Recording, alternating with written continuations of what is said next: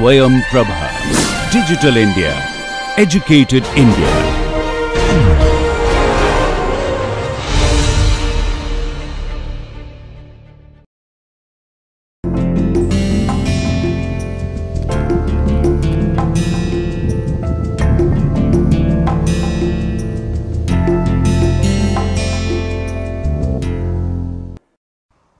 Good evening once again, and once again welcome to this course on convex optimization.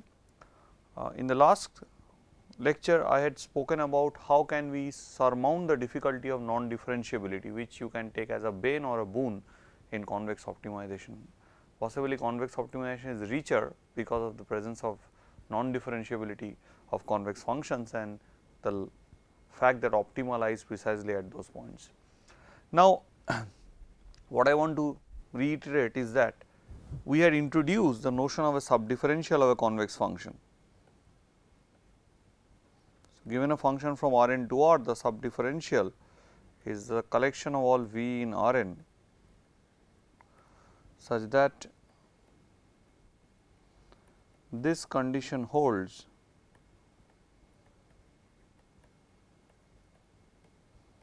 for every y. Now, what we had known about this case is that del f x is non-empty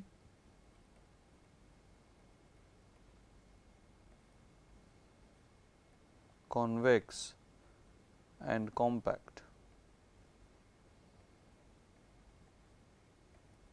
and further we had written down an optimality condition in the unconstrained case, the necessary and sufficient optimality condition, the Fermat's rule in the convex case, which is the famous condition 0 belonging to del of f x. This is the necessary and sufficient condition for a point x to be a global minima of the convex function over R, the whole space R n. Now, if I claim that del f x is replacing the derivative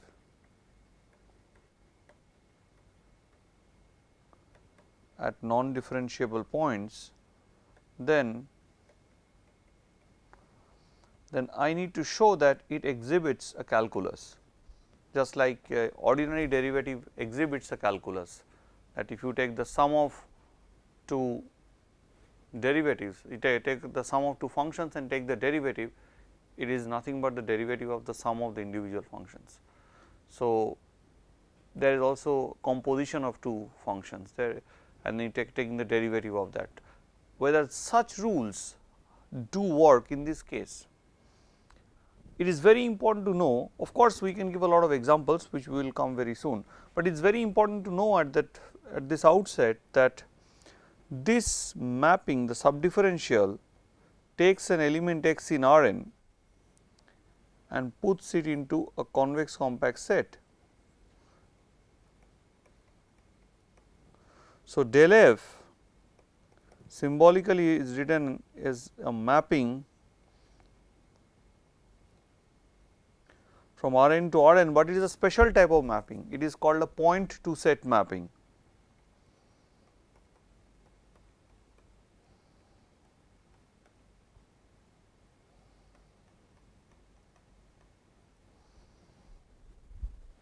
Or set valued mapping, whatever you want to use. Now, remember, so when we are trying to build a calculus for this class, this sort of things, we have to really appreciate the fact that every time we are dealing with sets, we are no longer dealing with numbers or we are no longer dealing with vectors. So, these are sets, and so it is very, very important that we take utmost care when we are talking about sets. So, if I want a calculus rule, so what sort of calculus rule I can think about? Okay, let me think about one rule, which is the sum rule. So, you take two convex functions f1 and f2,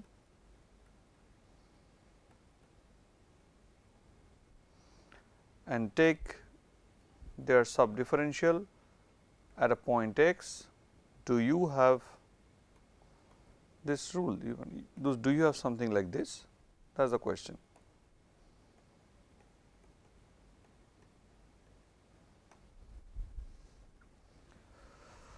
The answer amazingly is yes, this holds.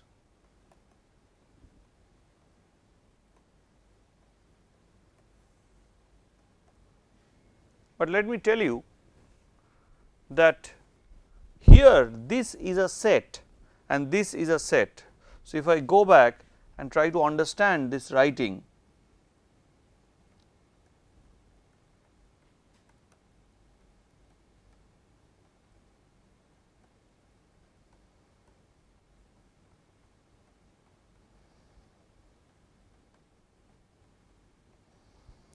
then here we are talking about the equality of two sets. So, here for example, what is the meaning of this set? This set means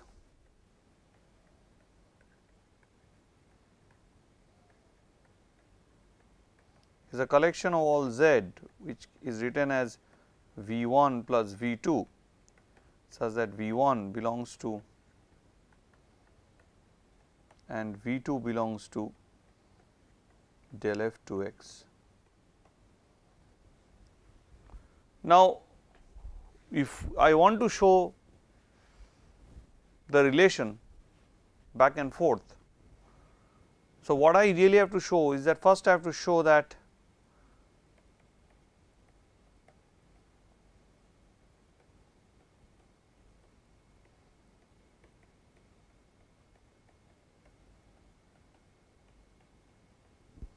and then of course, I have to show that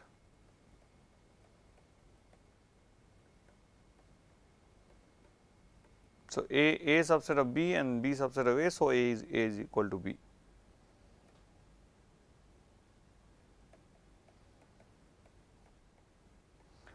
Now, all these are quite easy to, this is quite easy to prove, you have to just write down the definition. This would need a bit of little bit of hard work. See, if I take a V from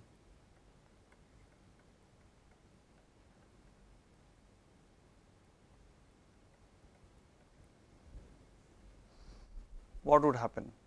So, can I do something with it? Our idea would be to use the directional derivative and the fact that the directional derivative acts as a support function, that is the better idea would be to use this fact that if I take the directional derivative of x, directional derivative of f1 plus f2 in any direction h, then this is nothing but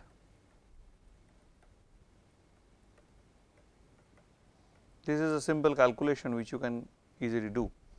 So, once I have this, what does this mean? What would this mean? It would mean that this is nothing but max of all V element of del f1 plus f2 x V of h is equal to max of max because it is a compact set. So, V1 of del f1 x V1 h plus max of, I am just writing down this definition which you, this relation which you already know, we have studied in the last class.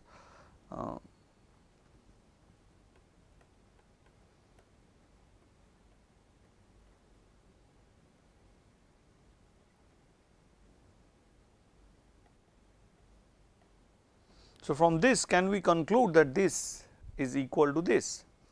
We can actually conclude that, because this fact, in fact one can write this whole thing in a much more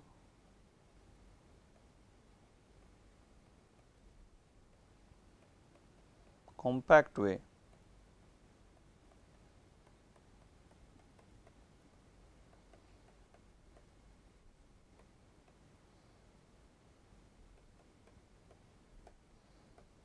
or V1 plus V2h, does not matter.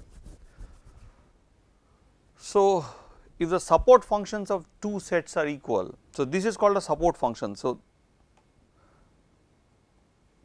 this is called a support function. If you have I have a convex, take a convex compact set, in fact it works for any convex set, but let us just talk about convex compact set. Take a convex compact set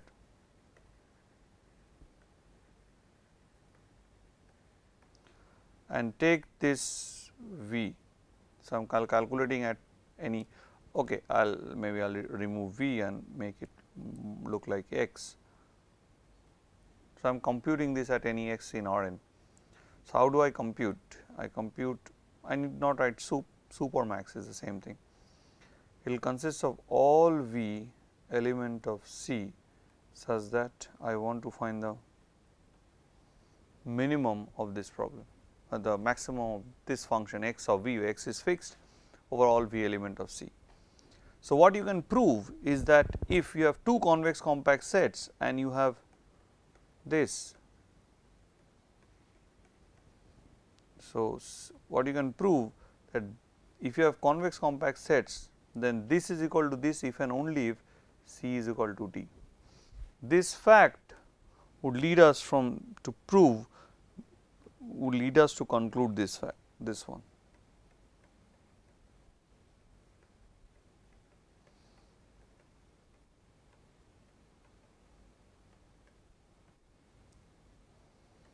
Okay.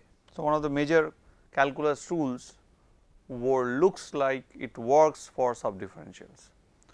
Now, okay, I would like to know that, okay, if you have multiply a function by a constant and then you take its derivative, then the constant comes out and the new derivative of the new function is the constant times the derivative of the old function.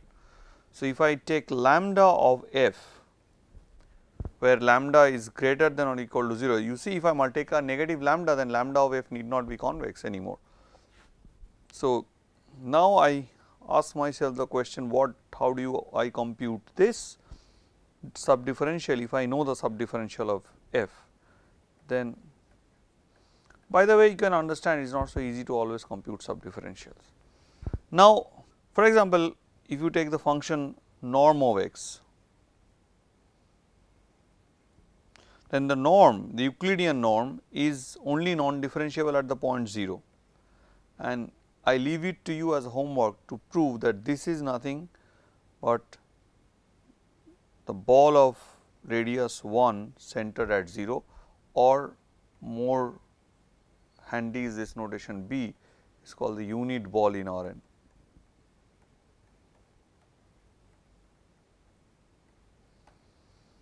You can also find a composition rule and all sort of stuff, but there is something which actually differentiates convex calculus from the standard ordinary differential calculus, and that is the notion of a max function. That is, here we are going to talk about a convex function given as a maximum of say m other finite valued convex functions. Now, suppose all these are even differentiable, all these convex functions are differentiable.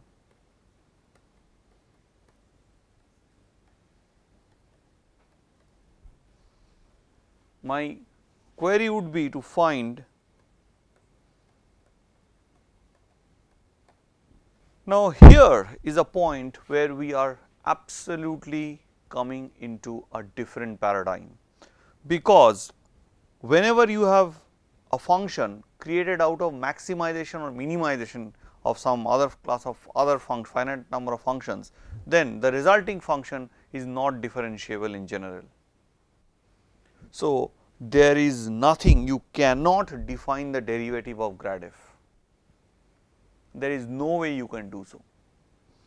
So, if you have these are differentiable convex functions, then this is a convex function, but need not be differentiable.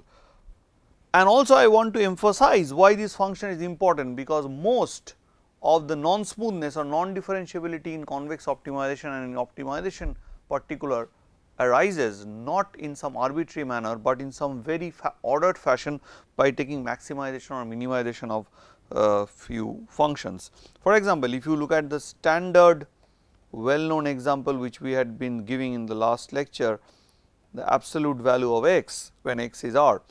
So, this can be written as max of x and minus x, these two functions. So, this is my f1 x and this is my f2 x. You see, even the most standard well known thing can be expressed as a max function. So, how do I find its sub differential? So, in fact, I am just now going to write both the directional derivative as well as the sub differential. So, let me first write down for that class of functions the directional derivative.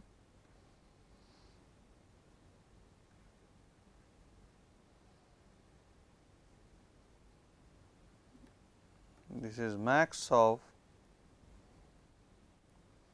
the gradient of f I x in the direction h, that is the inner product of grad f I into h, where I belongs to j of x bar, sorry, j of x. So, what is this j of x? J of x is some sort of indexing of where the maximum is attained. The j of x is the set of all indexes I from 1 to m. So, among those indexes, find the one such that f I x is equal to f x, because if you put an x, there would be one function at least for which where the maximum value would be attained, because we just have finite number of functions. There could be more than one. So, for a given x, there could be 2 indexes here or 4 indexes. For another m, there would be say only one index. So, it all depends in fact on the choice of your x. So, we have to make this set depend on x. This is called the indexing set or index set. Now, if you look into this very carefully, you will observe something, that what I have done, I have taken maximum of these things over this. So, I am taking maximum of some real numbers and that is giving me this stuff, right. Now, this if I now compute the support function or compute the support compute the set whose support function is this, then the sub differential of f at x is the convex hull of all elements of the form grad f j x, where grad f I x, where I again belongs to j of x. So, you take few elements and take a convex hull. So, this set del f x of a maximum function is a polyhedral set.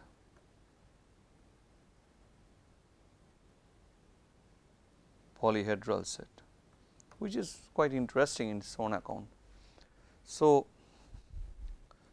we will see that how this idea can be used to derive the optimality conditions for a differentiable convex programming problem.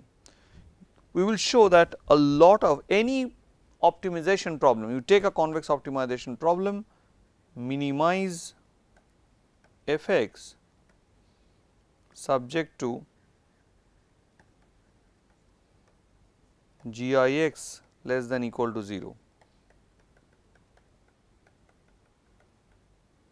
Now, I can always express this problem as a convex optimization problem with only one convex constant. Let me assume that f is differentiable and all the g i's are differentiable. So, this is convex and differentiable. I will not always write convex, because we are only talking about convexity, we are not talking about any other class of functions.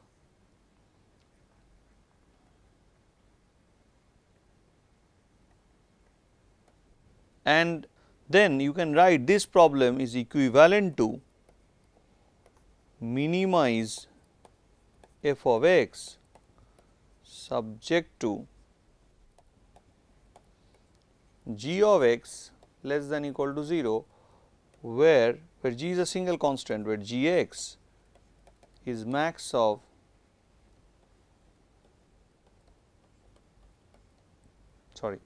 max of g 1 x dot dot dot g m x.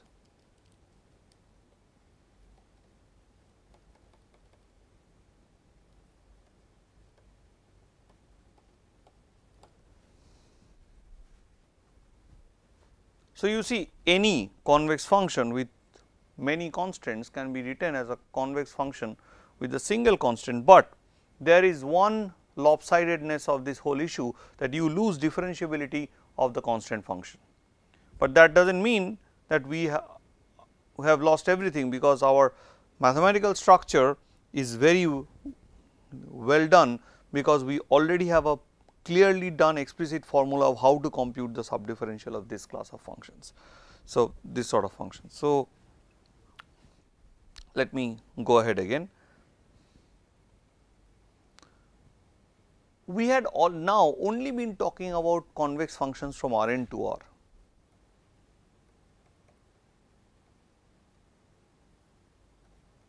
But in the beginning we said that in convex analysis and convex optimization, it is natural to have convex functions from Rn to R bar, where R bar is R union the two infinities, and we wrote down some rules for how to handle the infinities. Now, can I define, if I have a convex function of this form, can I define a subdifferential of this function? The answer turns out to be increasingly interesting, and it is yes. So, take f from Rn to R bar and assume f to be proper.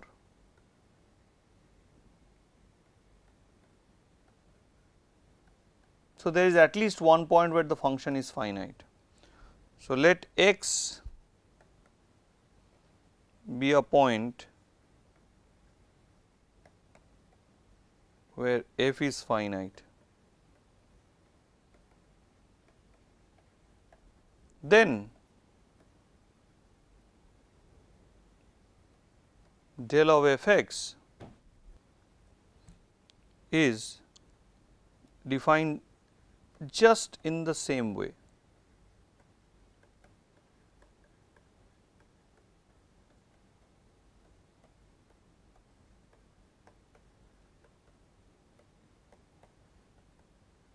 Note that if there is a y for which f y is plus infinity, that does not break this equation at all. So, this y has to be over all the Rn, all y in Rn. So, if but x cannot take, f x cannot take the value plus infinity, then it would become meaningless. So, f y can be plus infinity, that does not harm the equation at all, and we will just give an example of that. Now, what happens if x is a point where f is not finite?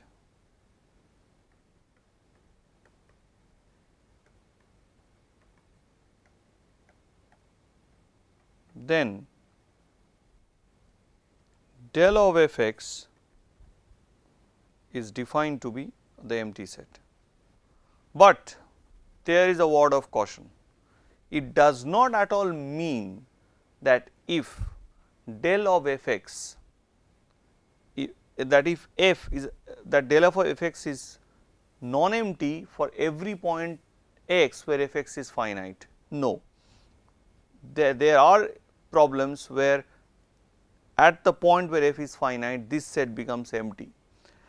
So, the story that we had for Rn to R is now you see it is getting complicated. Now, let us do a little bit of example hunting for this class of functions. Now, a very important class of functions in convex optimization is the use of the indicator function of a convex set, which takes on the value 0 if x belongs to C and takes on the value plus infinity if x does not belong to C. We have already mentioned this earlier. Now, this is a convex function from Rn to R, and it is a proper convex function because it does not take the value minus infinity, and over whole of C it takes the value 0, which is a finite number. The question is, what is this? Is something very interesting. So, del of del C x here is a set of all v such that v into y minus x is less than equal to 0 for all y element of Rn, sorry, all y element of C. Now, how do you prove this? This proof is quite simple, because if I write down del C y minus del C x, you see x has to be in C, because otherwise it is not finite. So, if x is in C, this is always 0, and here it is either 0 or infinity. So, suppose y is such, y is not in C, then del C y minus del C x is nothing but plus infinity, which is greater than v times y minus x for all v in Rn. So, whatever v you take, this is anyway true, because this is a number and this is obviously less than plus infinity. Now, if y is now in C, then del C y minus del C x is equal to 0, and any v which has to be a subgradient has to satisfy this.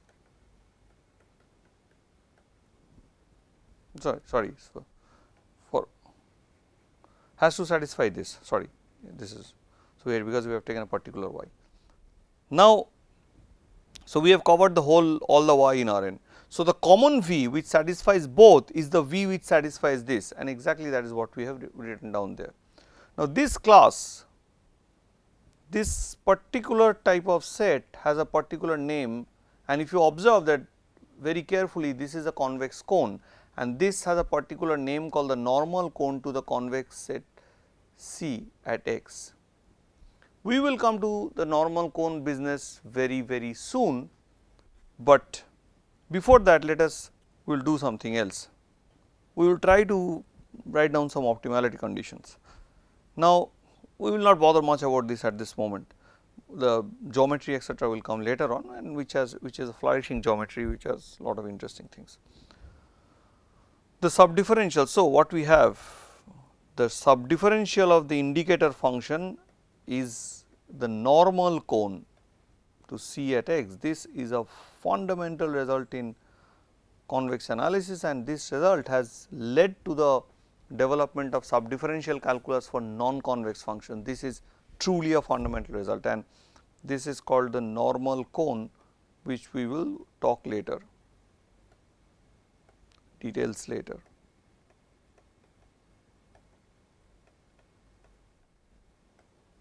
Now, okay, you will again come and ask me a very important question. Okay, now you have defined subdifferential for a class of functions which is extended valued. Now, can you give an example where the function is finite at those points, but does not have a derivative at the, does not have a subdifferential at that point, in the sense that the subdifferential is empty at that point. So, that is the example that we will show.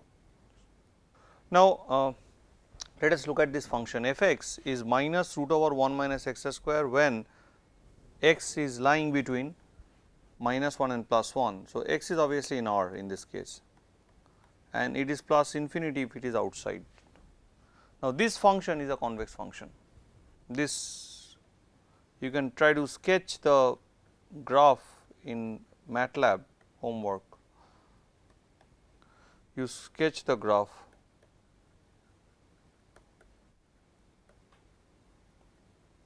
in MATLAB and then check the epigraph and see the epigraph.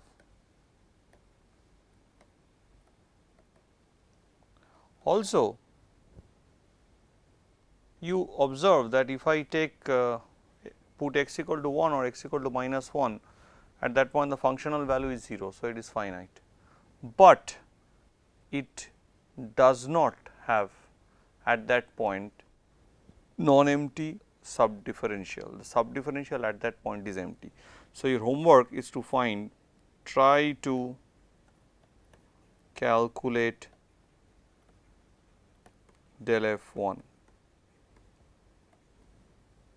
The answer to this question is del f1 is equal to 5.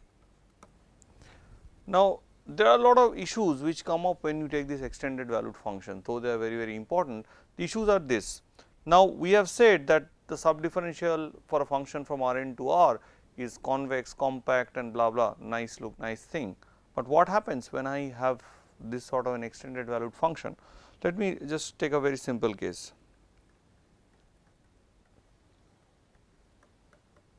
So, f x is equal to 0 if x is 0 is equal to plus infinity otherwise. If you look at the graph of this function, so this is the graph of this function x equal to 0, 0, 0. So, the epic graph is nothing but the whole y axis. So, epi of such this function is the y axis. Now, here the function value is plus infinity, here the function value is plus infinity.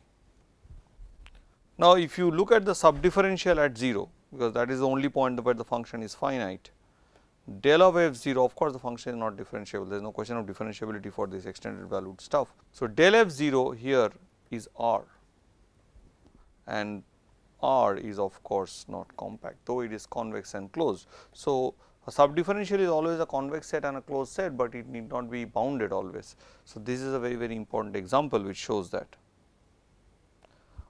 When does a subdifferential become closed, convex and bounded even when the function is extended valued? The answer is as follows. So, if x is in the interior of domain of f, and you know what is the domain of f already, the domain of f is a set of all x where the function is finite. If you take the interior of the domain of f, then it would imply that that the subdifferential of f at that point is always non-empty and convex and compact. That is, of course, the dome f has to have an interior. We are expecting the dome f to be full dimensional. If it is not full dimensional, nothing can be said. So, if here the dome f here was full dimensional, but the interior did not exist, right. So, whatever neighborhood you take, it is outside the set. So, del f x is non-empty, convex and compact.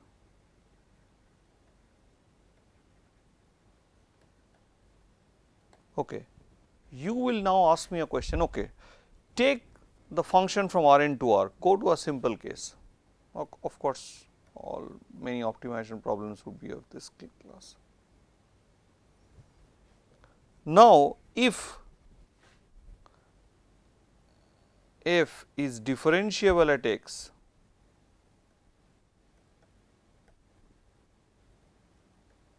do you have this fact that the subdifferential contains only the gradient? The answer turns out to be yes. The subdifferential has only the gradient, and that is why the subdifferential idea is a true generalization. You know, if one might ask, why can't you have some other idea to define something which can imitate the derivative, but other ideas like using the notion of weak derivative from distributions did not work well, and it is the intrinsic property of the epic graph, which is a convex set, came into being, that that at the point of non-differentiability of a convex function, the epic graph has a infinite number of supporting hyperplanes, and that is a fundamental idea that builds into the making of the subdifferential. That is, if you have a convex function which is not differentiable, say you have a king point here, then if you look at the epic graph which is a convex set, then at this point there are not only that there is not only one tangent hyperplane, there is many supporting hyperplane. So, this is the fundamental idea that is built in, that this is just a convex way of bringing in the fact that slope of the tangent is a derivative. That is brought in through the convex language, which is the language of the supporting hyperplanes, and which brings us to a set rather than just a vector, which is a curious and important point. Now,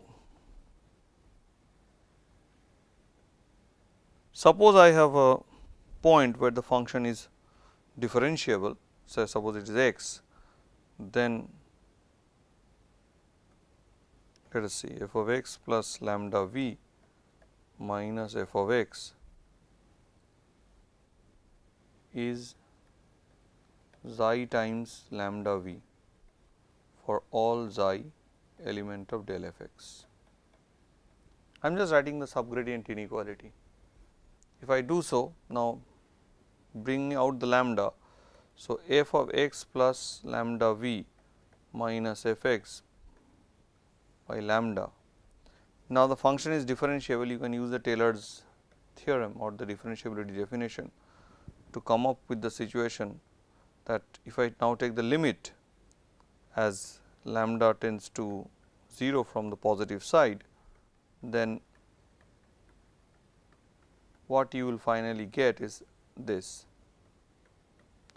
and this by differentiability you know this is nothing but grad f x into v, grad f x inner product v is grad of v. So, the directional derivative is nothing but the gradient into the direction of taking the derivative. So, directional derivative is gradient in the direction v. So, this would simply mean grad f x minus xi v is greater than equal to 0, but this v was arbitrary. So, it is for all v element of R n.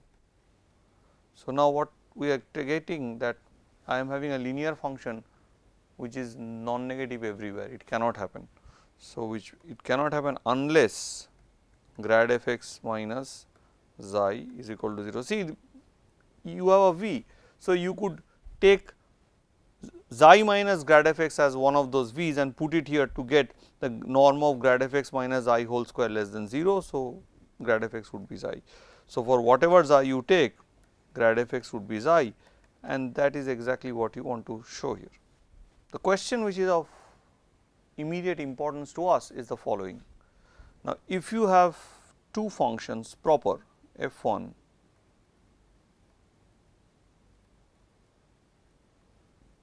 and f 2,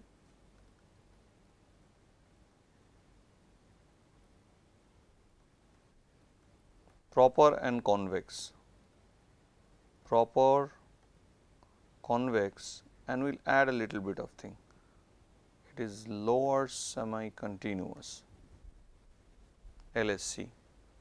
I hope all of you, lower semi continuous means that the epigraph of these two functions are closed. The epigraph is a closed set, that is the meaning of lower semi continuity. It is an if and only if condition. It is something beyond continuity.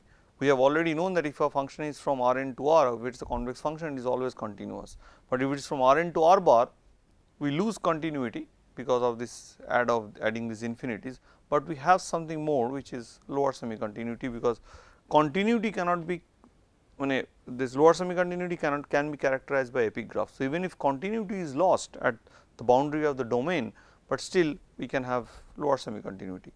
So, if I have this and if I have the following result, which is extremely important, that I will consider that my domain of f 1 and domain of f 2 are full dimensional sets, in the sense that they have interiors, they are nice sets. Suppose interior of the domain of f 1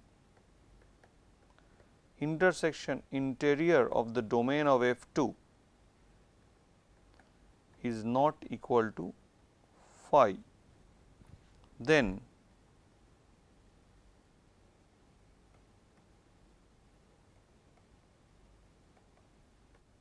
you have this fabulous fascinating result, sum rule, that too for a class of functions which is extended valued. This is a very big advancement in convex analysis. This is called the Moreu-Rockefeller theorem. Both of them one of the greatest convex analysts and optimizers of our time. He is a French, he is an American. Rockefeller is famous for his book Convex Analysis.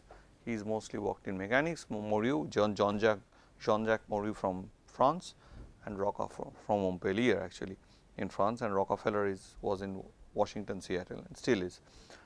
Okay, this is one thing. Another is that you can do it like this. Now, suppose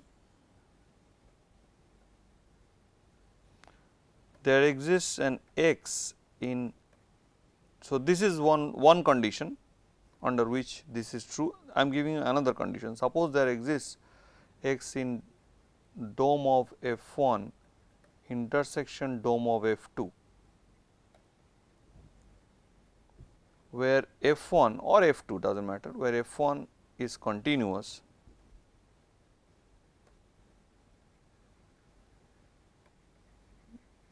then del of F1 plus F2x is equal to del of F1x plus del of F2x.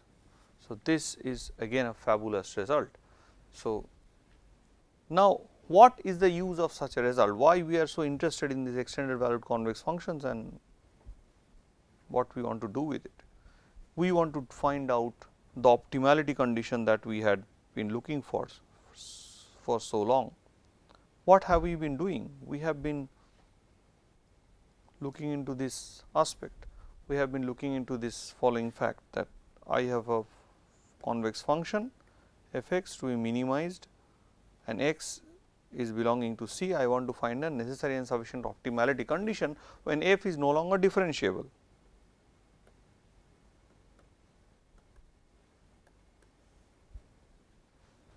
Now, if that is so, how do I find an result? We had already done something exactly, that we have shown that if x bar is a global minimum of C p, then for each x this is true. Of course, if this holds, then x bar is also a global minimum of C p. So, then what we can do is that this C p, then this holds, and this result, the converse is also true.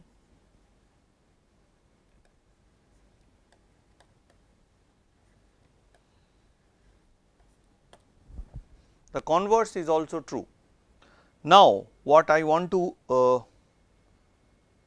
say is that here there was a problem. My xi x was changing with every x,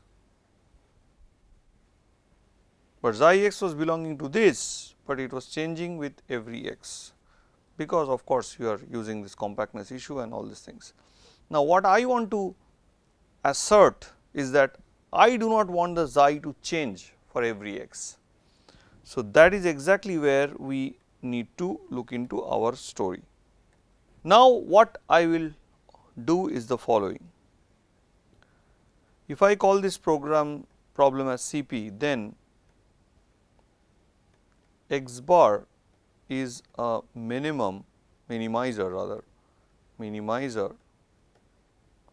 of C p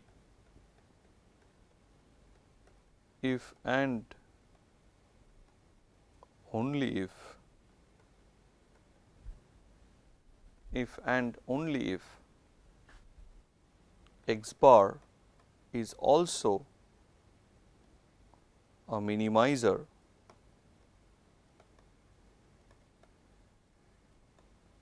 of the problem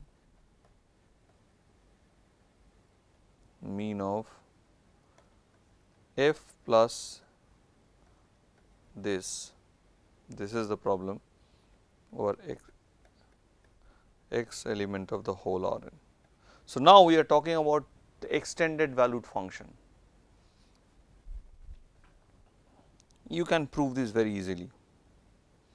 This is homework, this is too easy to prove. You might ask, okay, what is the big deal then? Of course, x has to be in C naturally, and so what is the very big deal? Okay, this happens. So, how do you get an optimality condition? This is as follows. If f is proper, if f is a proper convex function, then x bar is a global mean. Of course, x bar has to be a global mean, means f of x bar is finite, otherwise it has no meaning. X bar is a global mean or global minimizer if and only if 0 belongs to del f x bar. So, this Fermat's rule remains relevant even when we are talking about proper extended valued convex function. Of course, here we are taking f from R n to R bar. So, this remains relevant even if this holds, even if this function is extended values, this fundamental result remains relevant and remains true. So, once I know this fact that okay, if I have an x bar which is solving this, x bar is solving this unconstrained problem. So, this is result is for unconstrained problem. So, x bar is a global minimum of maybe of f on R n if and only if this holds. So, x bar in here is a global minimum of f plus the indicator function over whole of R n. So, what I will get? I will get 0 belonging to del of f plus. Now, what is the domain of the function f? It is whole of R n. So, and what is the domain of the function del c? It is whole of C. So, domain of f1 intersection domain, sorry, domain of f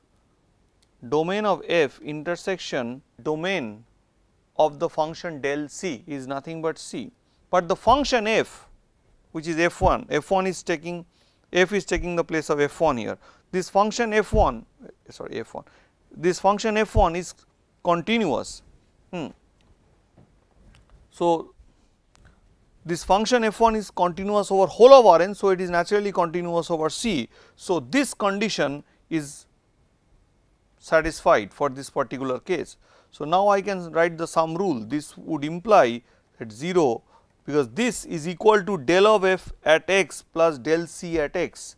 So, sorry, at x bar, because I have said x bar is the minimum, right. Okay, right, x bar is the minimum. So, we will now have, so what I will have, well, what I will have, because and f is of course continuous over C, continuous on C.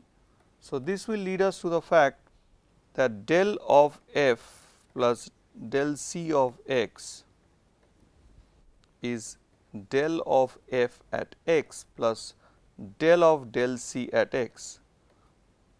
So, what we will conclude from this fact is that 0 actually belongs to del of x plus del of del c of x, and 0 belongs to del of x plus, this is what we have symbolically written as normal cone to C at, sorry, at x bar, x bar, x bar, x bar. So, this is one of the famous necessary and sufficient optimality condition for a convex programming problem, and it is called the Rockefeller-Shenichny condition. Shenichny,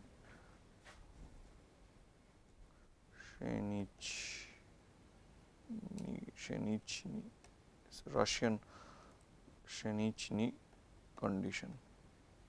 Now, observe what I have from here. This says that this implies that there must exist a V in del f x such that minus of V must belong to this for some V element of for some or there exists, or I should write nicely, there exists V in del f x bar such that this happens. So, this translates to this, which is very simple, because there must be a V in del f x bar and a W here such that V plus W is 0. So, minus V is equal to W, which also belongs to normal cone. So, this is what we have. So, what does this mean? It means there exists V in del f x bar such that minus V into x minus x bar, because that is the definition of the normal cone, which is same as of course the del of this, and you have already seen what is the formula. So, for all x in C. So, now we have improved upon our initial understanding, initial optimality condition. We have improved and showed that I can have a fixed V which will work for all the x's. So, I will have a fixed V such that V into x minus x bar is greater than or equal to 0 for all x. So, the Rockefeller-Shinichny condition can be written down. So, we have strengthened the optimality condition which we have done in the last lecture. So, with this we stop our lecture today, and then in tomorrow's class we go into some more relevant issues in convex optimization and convex analysis called the conjugate of a convex function, and that has deep links with optimality and the optima itself, and we should explore this, because this conjugate convex function would help us in many ways as we will go along. So, for today let me tell you a good night and thank you very much.